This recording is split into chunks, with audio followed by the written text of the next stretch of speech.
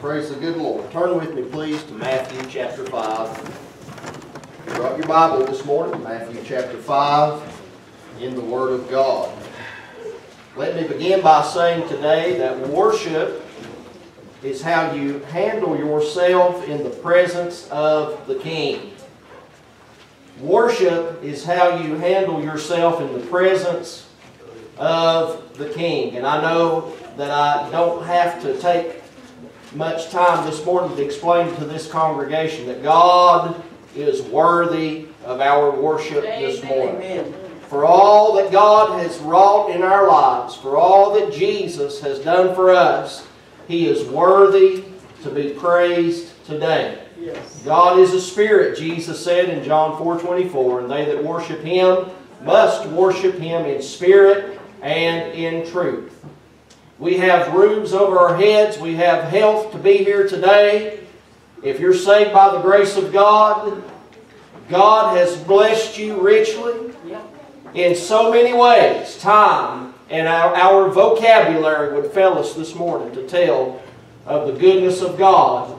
But let's note the fact this morning that God is worthy to be praised, and worship is how you carry yourself and you handle your life in the presence of the King.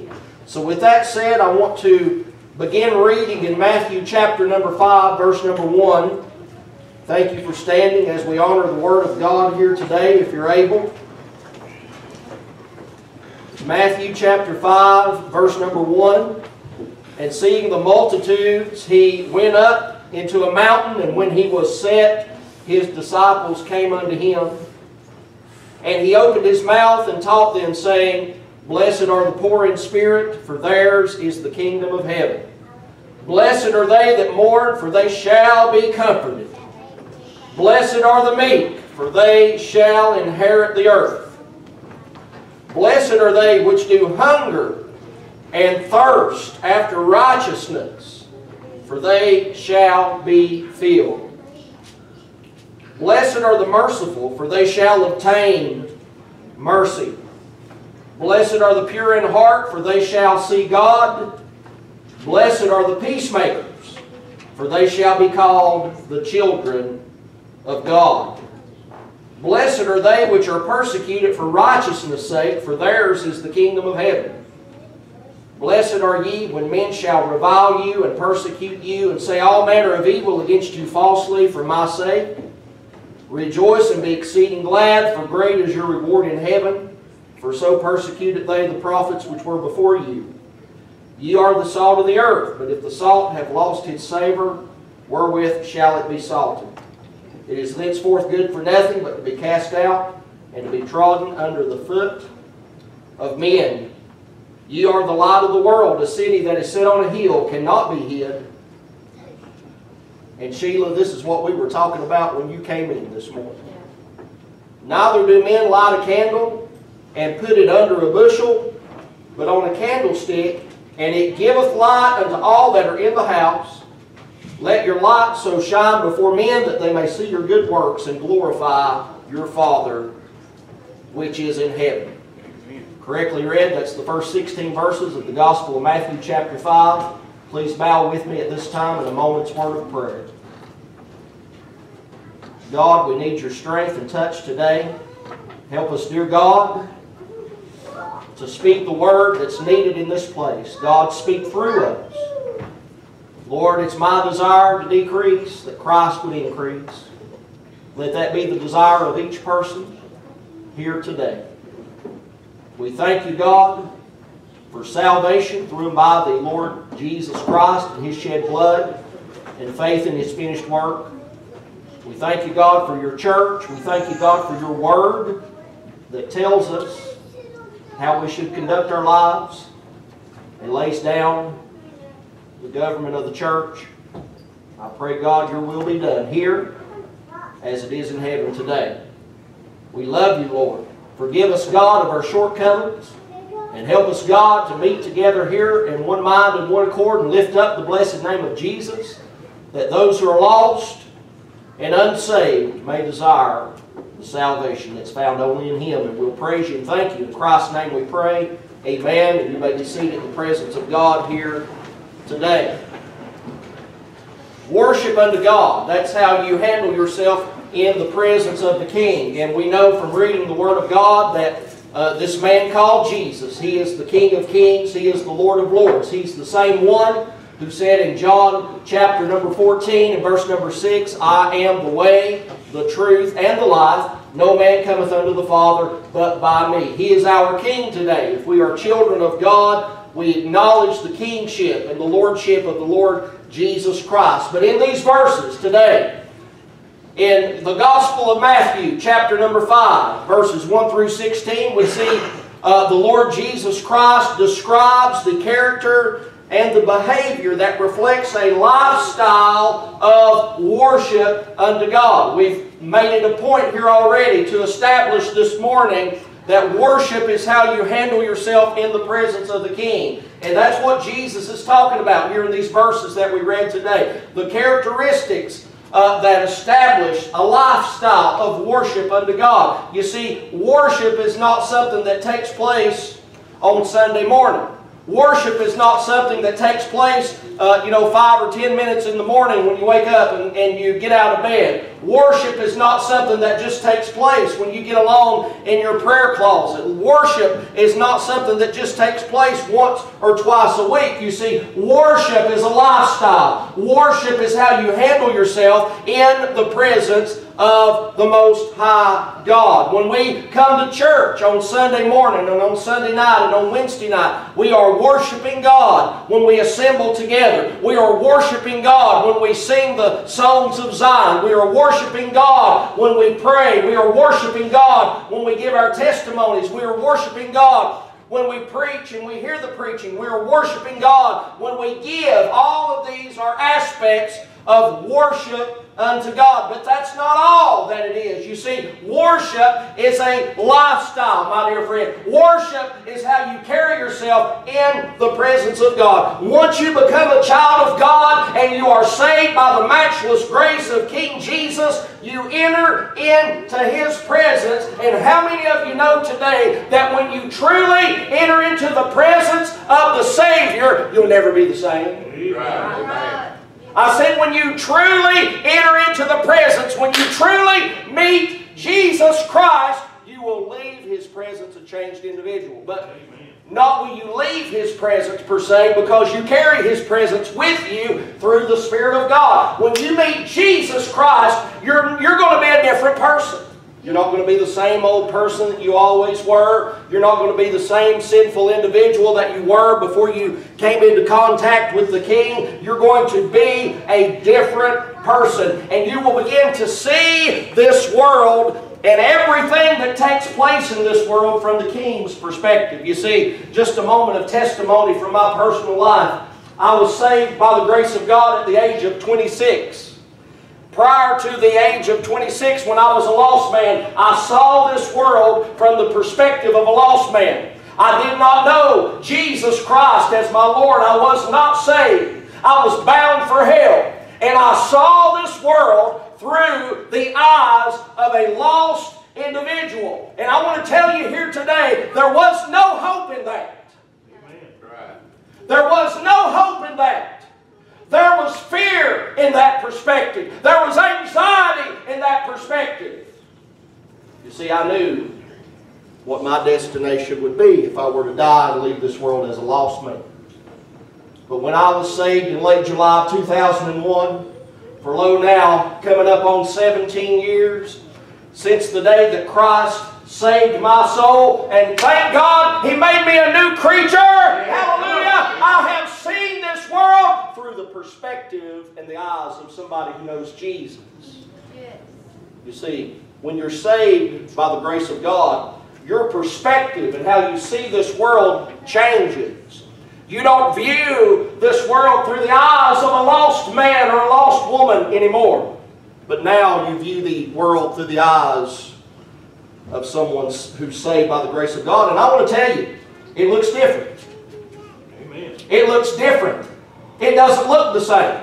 Now, as a saved man here today, and those of you who are saved by the grace of God can testify to this fact. When you look at the world today, you see hope. Because you know Jesus Christ. There's no anxiety. There's no fear. That's not to say that we won't have those weak moments when these things crop up, but we know that there's hope in Jesus Christ, and it's a hope that was not there when I was lost, broken and done without God. You see, Jesus Christ changes everything. Thank God He changes your perspective. He changes your destination. He changes the way you walk and talk in this world. Now that we know Him, we're walking by faith and not by sight. Amen. Praise His name here today. So everything looks different from the King's perspective. And it will forever be different. It will forever alter the way that you view life when you know Jesus. Aren't you glad that this salvation is not just a temporary thing, hallelujah, but it will forever alter the way that you view this life and this world and everything in it when you know Christ. I think about Esther. Back in the Old Testament, I've been doing some reading in the book of Esther. Esther, the Bible tells us that she prepared for a year to meet the king. Because she knew, my dear friend in the house of God this morning, that when she came into the presence of the king, for good or for bad, she was going to be a changed individual. She knew that when she come to meet the king, her life was going to be changed, and it would be changed forever. She would no longer be the same woman that she was after she met the king than she was before she met the king. And my dear friend in the house of God today, it's the same with you and I. When you meet Jesus, you'll be changed forever. The Bible tells us how that Esther prepared for a year for her one night with the king. She had no guarantee in the Word of God that there would be a second night with the king. She had one night. No matter what the outcome, she'd never be the same again. So Esther prepared, and the Bible tells us that she prepared, and it teaches us that she got to work on that queenly demeanor, and after she met the king for that one night, she continued with her queenly demeanor and the way that she carried herself through this world. She was a different individual. You see, for the child of the king, worship is not just something that happens on Sunday morning, Sunday night, Wednesday night. It's not just something that happens when you come down to the house of God, but it is a lifestyle, my dear friend. Worship is how you handle yourself in the presence of the king. And that means that we're going to act like king's children wherever we go and whatever we do. We're going to act like king's kids. I'm glad to be a child of the king this morning. I'm glad that His royal blood is flowing through my veins today. Thank God, if you're saved this morning, you are a child of the king. We are king's kids. Amen. We need to act like it. Wherever we go, whatever we do, not just once or twice a week, but at all times, we carry ourselves like children of the king. No matter what our circumstances are. We preached here last Sunday morning. We hit on it again last Sunday night about the trials and the troubles that we face in this life. But you know, no matter how bad it may seem like it is for you, we need to carry ourselves through that circumstance as if we're a child of the king, because you are if you're saved by the grace of God today. No matter what your circumstance is today, we need to live like a child of the king, because the king abides in us through the presence of the Spirit of God. Aren't you glad that you'll never be alone in this life? If you know Jesus and you're saved by the grace of God, you're never alone. Amen. He goes with you wherever you go in this life. I'm reminded of the promises in the Word of God where Jesus said, I'll never leave you. I'll never forsake you. I'll go with you all the way, even to the end of the world. So I'm glad this morning, my dear friend in the house of God, that we have the abiding presence of the King through the indwelling Spirit of God that dwells within believers today. And I'm never alone. Though others leave me, others forsake me, He'll be right there. Yes. Amen. He'll be right there. He said He'd never leave me. He'll never forsake me. He'll never leave nor forsake you if you know Him today. Because the King abides within us. Have you ever considered this today in the house of God, my dear friend? We're talking about worship this morning. and how that worship unto God is a lifestyle, and how that worship is how you carry yourself in the presence of the King. And God is sending us a message this morning to remind us that we worship God wherever we go. Why is that? Well, we have the abiding presence of the Spirit of God that dwells within us. Have you ever stopped to consider that because of the indwelling presence of God, we carry with us the presence of the King? Therefore, we are to worship God wherever we go and whatever we do. Would you agree with that this morning? Yes. Amen. Therefore, every moment, think about it. Every single moment of your life, my dear friend, in the house of God today, is an opportunity for you to worship God. We don't have to look for opportunities to worship God. We don't have to let it bottle up till we get to church on Sunday morning. If you're saved by the grace of God, you have the presence of God abiding in you every opportunity of your life. It's an opportunity for you to worship God. Amen? It's who we are. You see, worship is not just something we do. It's who we are. I tell people often, I'm not a pastor because that's what I do. It's who I am. You can't separate. You can't separate. This is not just something that I do. This is who I am. And worship for the child of God is not just to be something that we do, but it's who we are. We were created to worship God. We were created to fear God and to keep His commandments. Amen. And our lives should be a lifestyle of continuous praise and continuous worship unto the King. Yeah. Amen. Matthew chapter 5. Jesus describes the character of the King's children. We read in your hearing this morning how that the Lord said, blessed are the poor in spirit, the King's children. They're going to be those who are poor in spirit. They're going to be those who mourn. And when He's talking about mourning, He's talking about mourning over the sin that's in this world today. My dear friend, that should be our response when we look around this world and we see the sin that's raging in this world today. That should cause you to mourn over that sin. Jesus says, blessed are they that mourn. He goes on to say, blessed are they who shall be persecuted for righteousness' sake. Blessed are the meek, and on we can go. These are the people who exhibit the characteristics of the King. They are the King's children, and Jesus sums it all up in verses 15 and 16 when He tells us, you should let your light shine. Yes. We need to be people today who let our light shine. Don't hide it under a bushel, but let your light shine. Don't hide it under the bed somewhere. Let your light shine. Don't hide it under a candlestick. Put it on the candlestick. Put it on the hill. Let it shine so that men might see our good works and glorify ourselves. No, but glorify the Father which is in heaven. You see, that's what it's all about.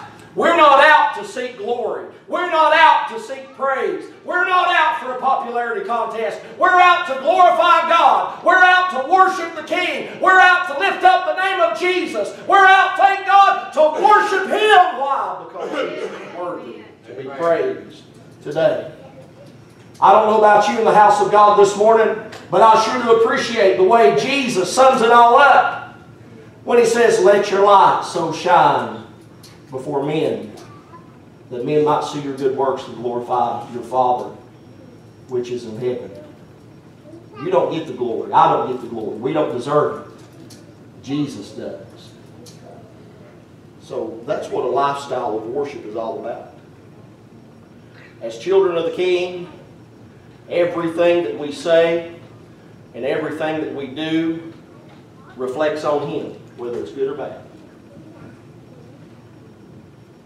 Everything we say, everything we do, every phone call we make, every post on Facebook, it all reflects Him. Whether it's good whether it's bad. You see? So I want you to ask yourself this question this morning. Is my daily life a continuous act of worship before the King? Am I somebody who's just waiting for a good church service to worship the King, or is my life a continuous act of worship? Regardless of where I am, regardless of what I'm going through. I spent all day long yesterday in the bed sick. I lost a whole entire day yesterday. I did nothing but writhe in anguish and pain yesterday.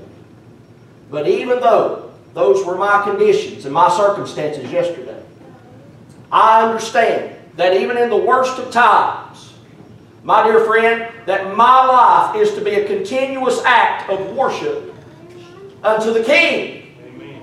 And praise unto God, no matter where I am or what I'm going through. I have to ask myself this question. Am I drawing people to the King? Ask yourself that question. Are you drawing people to the King? Are you being faithful to God? Is your life an ongoing offering of worship unto the King, to the King of Kings? Because I want to say this morning, my dear friend, in the house of God today, when we're in the will of God, when we're living like we need to be living, when we're worshiping God, when we're praising God, when we're focused on Him and not focused on this or that one or the other, when we're truly focused on Him and we're living that life of continuous praise and worship unto God, what's going to happen, my dear friend, is that's going to spill over onto the life of someone else. Because if we've not looked around lately, there are people in this world right here in Kingsport, Tennessee in 2018 who are lost, without God. They're on their way to a devil's hell if God doesn't intervene and save them. And they need to see somebody who's living a life of faithfulness and worship unto God. They need to hear from people who are children of the King and that are exhibiting this lifestyle that is characteristic of someone who lives a life of continuous worship to God. They need to see somebody who knows that they need to conduct themselves in this fashion in the presence of God. I'm glad today that I am a child of the King this morning. I'm glad today that the blood, you see, His royal blood, if you're saved, like the old song says, it flows through your veins. Yes, oh yes, I'm a child of the King. His royal blood is flowing in my veins. I'm glad to be saved by the grace of God today. Let me say this to you, my dear friend. If you're here today and this terminology or this idea of being a child of the King is strange to you, if this is foreign to you, and you know beyond the shadow of a doubt here today that you are not saved, and you know because the Spirit of God has spoke to your heart and revealed to you that you are in a condition that is lost, you're on your way to hell, you've got unrepentant sin in your life. The Bible teaches us clearly that there was a man called Jesus who came down to this world. He lived a perfect life from cradle to grave. He went to the cross as a perfect sacrifice for the sins of many. And whosoever shall call upon His name, whosoever shall repent and believe the gospel, shall be saved. Amen. For God so loved the world, the Bible said, that He gave His only begotten Son, that whosoever believeth in Him should not perish, but have everlasting life. So if that's you today, my dear friend, and you know that you're lost, and you're sitting in the house of God lost today, the good news is you don't have to die lost. You don't have to leave this place lost.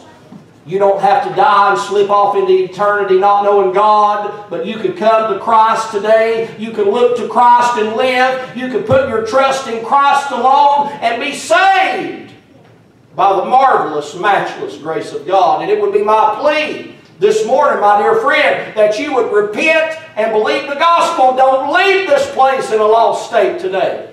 Trust Christ and look to Him. And you'll find Him to be a perfect Savior. And then you could carry on with the rest of your life as a continuous act of worship to the God who loves you, to the God who saved you, to the God that's coming back for you if you know Him in the free pardon of sin. Let's pray. Father in heaven, we love you today. Oh God, let our lives be a life of continuous worship unto you. God, I pray today that if there's people among us today to whom the Spirit of God is reaching out and speaking to through this word that was spoken today from Matthew chapter 5, I pray, Lord, that you draw them by your Spirit. May they come, God, and lay their burdens down. We have an altar ready right now for whosoever may stand in need of prayer, for whosoever needs to have a little talk with Jesus. This altar is open, dear God. And we trust, God, as this response comes this morning. We know, Lord, that you're in control of it. And it's going to be exactly what you'd have it to be. Lord, for some, it may be a response unto salvation. Some may reject it, God. But we know, God, that regardless of what happens, you are the one who's in control today. And my prayer today is, God, that you'll be glorified in this service here this morning. It's in the name of Jesus Christ we pray. Amen and amen. If you're able, we'll ask you to stand with us today.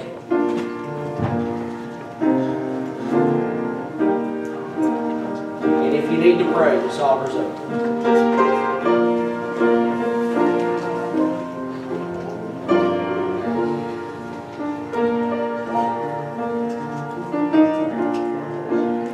Others this morning. You'd like to come before God in humble prayer. You have opportunity to do so right now. Would there be others today?